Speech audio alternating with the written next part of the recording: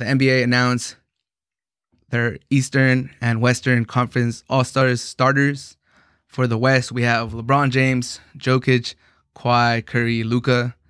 And for the East, we have KD, Giannis, Embiid, Kyrie, and Beal. The one criticism that most people have, that I have, is Lillard got snubbed. He's third in scoring. He's leading the Blazers to the fourth spot in the West, the stacked West. We all know. We can see the records. We can see the West is better than the East. So to lead the Trailblazers to the fourth in the West is remarkable.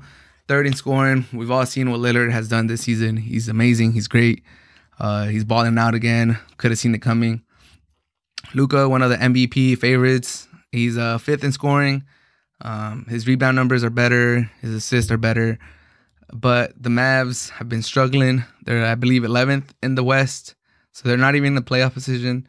They're 3 spots behind the last spot, the 8th seed.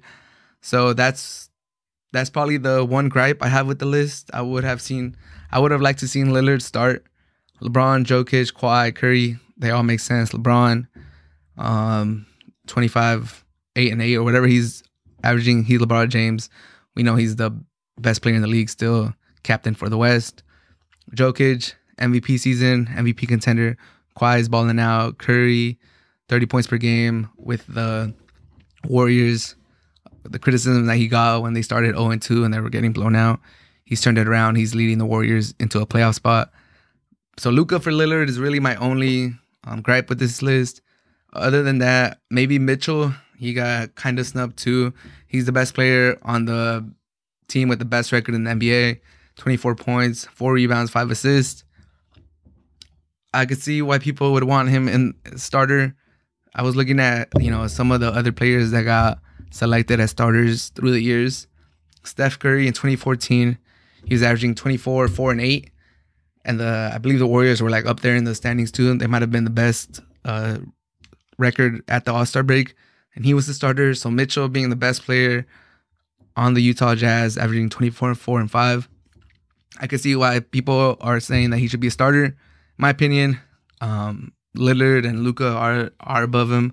But I would not be upset if he was a starter. The Jazz have been playing great. They're like on a 9-game winning streak. I believe they're playing the Clippers right now. And before that, they were on an 11 winning streak. So out of their last 21 games, they've won 20. Crazy numbers. Mitchell, if he would have been a starter, I have no problem with that. The one thing that's hurting Mitchell is that Steph, in my comparison, Steph plays in the Bay Area, Oakland, San Francisco, bigger market. He plays for Utah. He's not on national TV as much. So that probably hurts his case for the popular vote. And that's the biggest factor in determining the All-Star starters. So that's probably what's hurting Mitchell. But other than that, if it's not Mitchell, then it should have been Lillard.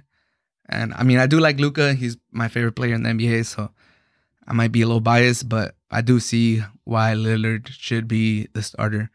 Other than that, the Western Conference All-Stars all seem legit to me. They all look like worthy selections.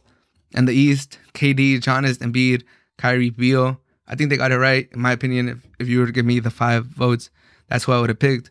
KD, MVP candidate, comeback player of the year candidate. Giannis, 2-time reigning MVP, still having a beast season, still being one of the best players in the NBA. Embiid, breakout season, or not breakout because he's already been a star, but really cementing himself as one of the best players in the NBA. MVP season, he just dropped 50 today. So amazing stuff that Embiid's doing. Beal leading the NBA in scoring. Yeah, he plays for Washington, for DC, but they don't have the best record. They're not in the playoffs, but leading the league. We all know what he could do to serve that spot. Kyrie, 28 points per game in the Nets. He's been amazing too. The only one that I think might have been able to get in was Zach LaVine. He's putting up a lot of points. He's the main man, the only man basically for the Bulls. So if they would have put Zach LaVine for Kyrie Irving, then I get it. But they already put Beal in, so he's already kind of taking that spot for a player that's on a bad team, but he's doing like really, really good. So I don't really have any gripe with the starters. KD, Giannis, Embiid, Kyrie, Beal. They all seem like worthy starters in my opinion. And I'm very excited to see the rest of the list come out on Tuesday. We'll see who gets snubbed. I'll probably make a video on that. My thoughts on who should have made the All-Star, who got left off. That'll be interesting. I'm very excited to see that.